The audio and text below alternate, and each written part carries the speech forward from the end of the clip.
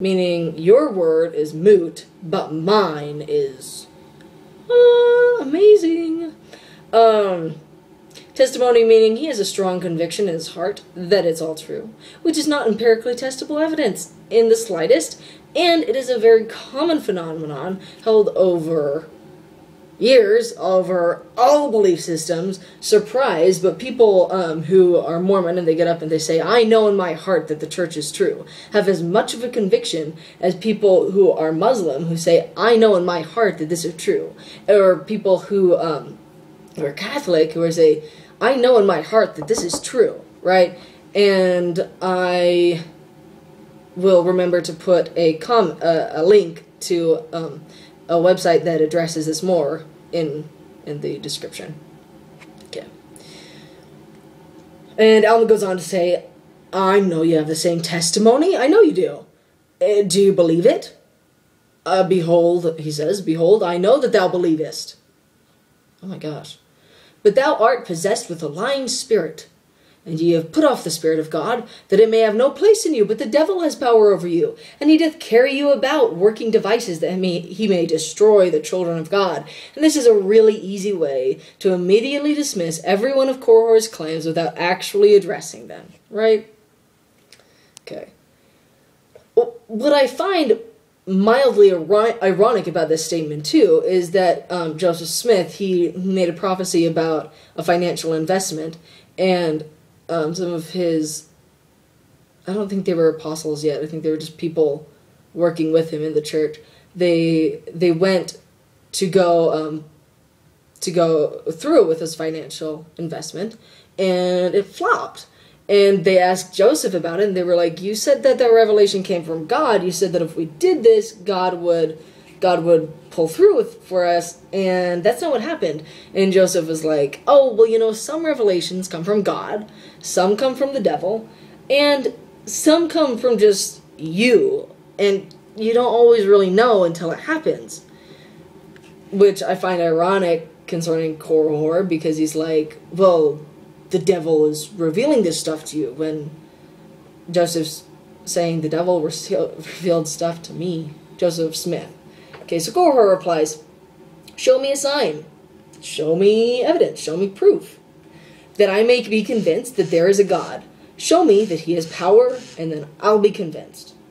Right? Okay, that sounds reasonable to me before, because believing in God, and believing that there is a God, and believing that you ought to follow a specific religious practice, which is very much what they're wanting him to do. They don't just want him to believe in God. They also want him to do what they want him to do, and follow what they say, follow the prophet, follow the prophet. Sorry, it's a primary son. And he's saying, okay, be happy to, but you're making this claim that God exists, and I would just like some evidence before I hand over my entire eternity to you. Yeah? Okay. So Alma says, this really pisses Alma off.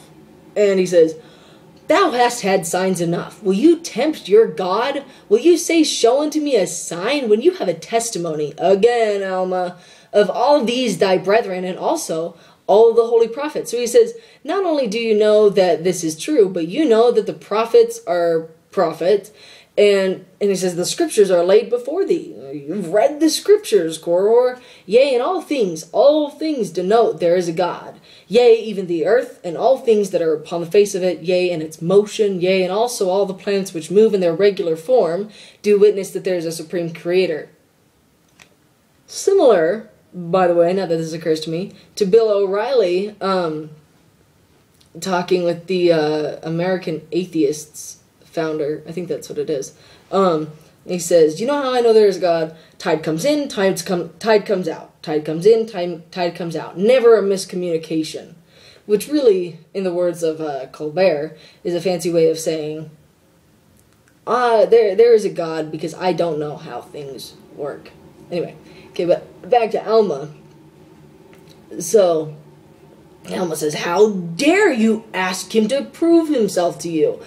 everything proves God, which is another ridiculous claim because it leaves no opportunity to actually test whether or not there's a God. It's not a worthy experiment because you have to assume that there's a God, which points to the phenomenon you see around you, that then proves that there's a God. So you have to assume that there's a God in order to prove that there's a God. Does that make sense?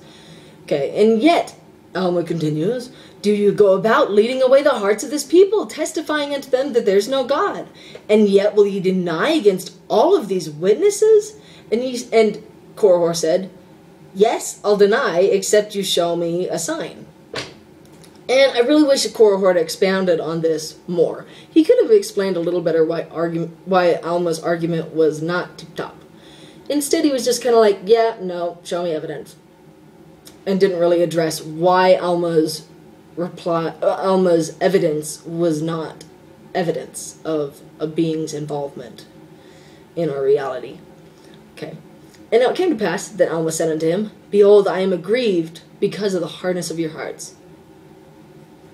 Yeah, that damn hardness of heart, wanting evidence and all before signing your life over to something. Wow. And Alma says, yea, that ye will still resist the spirit of the truth, that thy soul may be destroyed.